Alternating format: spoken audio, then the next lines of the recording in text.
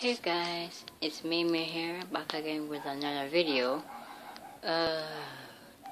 So it's December, as you guys can see.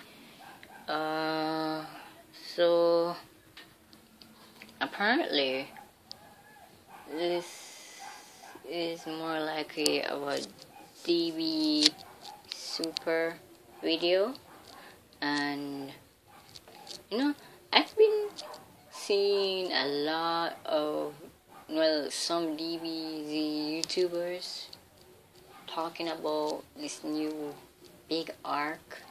They kind of predicted that there would be a big arc, another big arc, because the assassination of Goku arc, I predicted that there would be an arc like that, but not like the arc what I heard coming out in February, the space survival arc, which sounds epic the way how I see it, and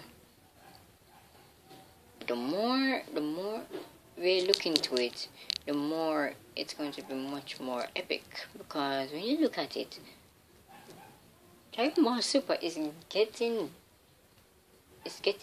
much more better than I expected.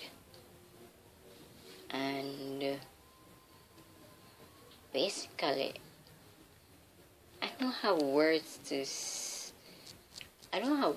put it though, but Dragon Ball Super didn't let me down that much, because when I look at it, it kind of gave me much of a sense to wanting to watch more, and I'm hoping that they will continue the series, because it's one of the biggest series, and no one would want to see it being shut down by the greedy hands of Toei, because everyone who is a Dragon Ball Z fan doesn't want it to go. And I'm not going to dwell down in that so much. So apparently now, the new arc, the assassination of Goku, there is a theory, well, not really a theory, but the thing is, they actually revealed that Vados was the one who, gave the guy an order for him to take out Goku. But I'm wondering, if she's the one who did that, then there must be something to drive her to doing that, because why would she do? Well, I don't have any substantial evidence, but if you can check out other DBZ YouTubers saying about Vados, because when you look at it, Vados, I'm not sure what tempted her to do this, to assassinate Goku, because pretty much she broke a rule, actually, not to interfere with any other universes affairs. Maybe, I'm not sure. I think she basically broke a rule, but I'm not sure.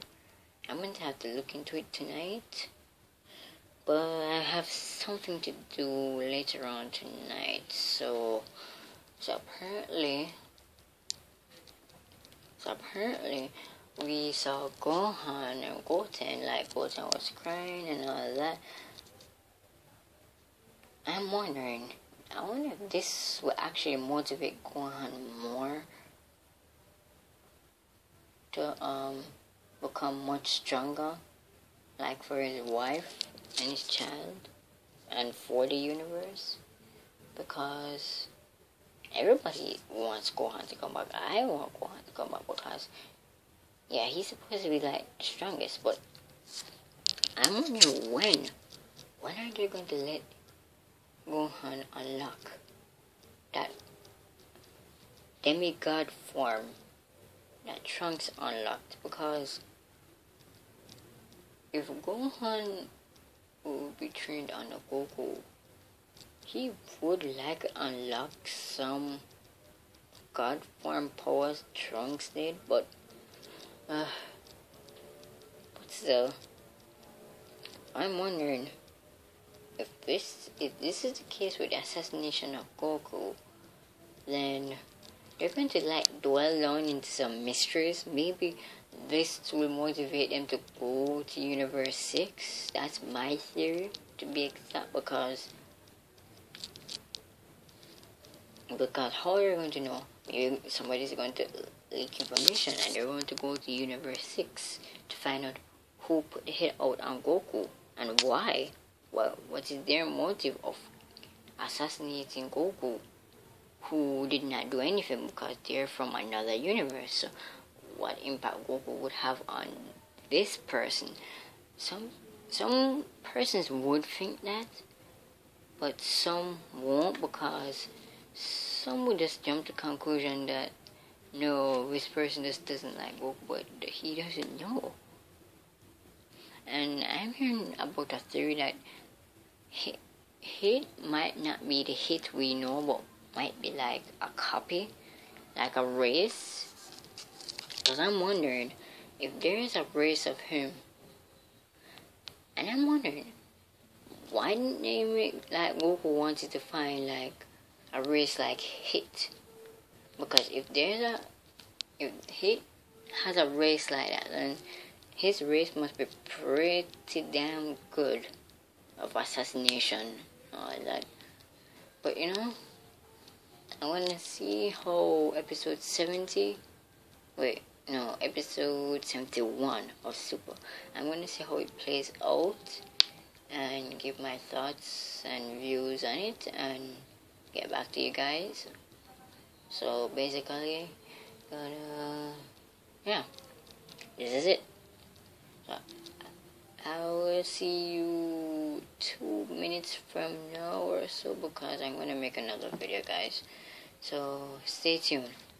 Please like, subscribe, comment, or anything. Peace and be safe. Bye, guys.